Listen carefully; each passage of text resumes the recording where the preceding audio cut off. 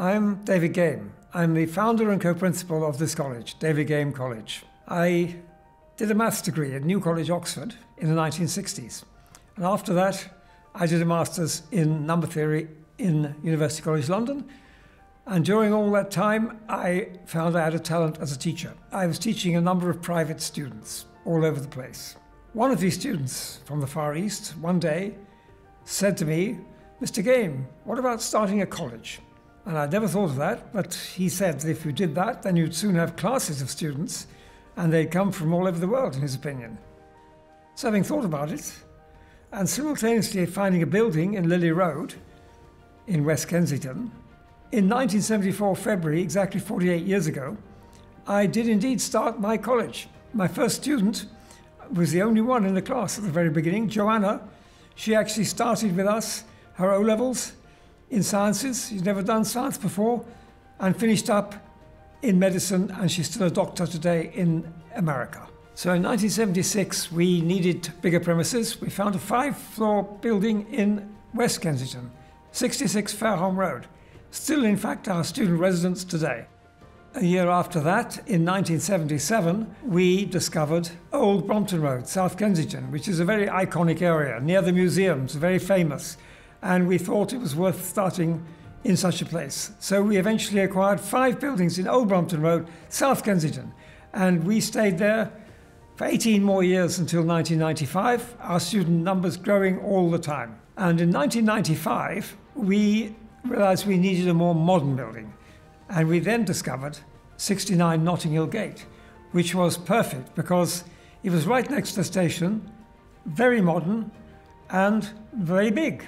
So we moved in there in 1995. We stayed there for 22 years. So then in 2016, we decided another move was needed because our student numbers were still growing and we were starting more and more different courses. And we looked around and we made a huge decision to move from the West London area where we'd always been to the City of London.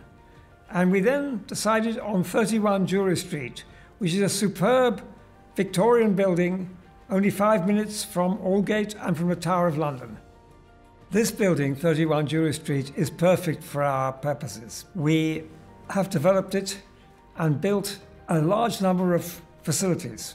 We've got dance floors, we have a gym, we have laboratories in every science, textiles, we have a music department, we now run film studies A-level. We are confident that we can do all the courses we need in this building. We are right here in the center of the city, and that, I think, is a unique point for our students to feel they are studying in a historic area of the City of London. My own collection of 2,000 original works of art is covering every corridor and indeed every classroom. And as a result of that, students imbibe subconsciously an atmosphere which will benefit them for the rest of their lives. I'm very proud to say that I've mounted all my own private collection on the college walls. Next door to us, there is a superb modern student residence, and we are taking on over 100 beds in that residence, and we are actually beginning a full boarding school in September this year, 2022. With the boarding school, we'll be having a mixture of further academic support, classes in literacy and numeracy in the times between the subjects, so the students will be subject to actually extra academic help, but also we'll be, of course, developing many, many clubs and societies and activities. But we're also very conscious of the need for safety, not only risk assessment, but also overseeing and supervision at all times. Parents of students, especially from abroad, are very concerned that they will be in a safe environment. We have a team working on this, and we are making sure our students are well looked after at all times. Well, I suppose what makes us different primarily is that we are a school, a college with a continuing private management, myself as the CEO, from beginning up till now. We're not owned by any large conglomerate. We can do our own thing and follow our own policies. And as a result of that, we've become like a big family. Students feel, first of all, I myself and my staff all have an open door policy. Students and their parents can consult at any time. We are not afflicted by many layers of management. We like to feel that anybody can approach us at any time and students feel well looked after and well managed. Well, our teachers have continued to be more and more inspiring as each year passes. Students say that some of their teachers here have been the biggest inspirations of their lives.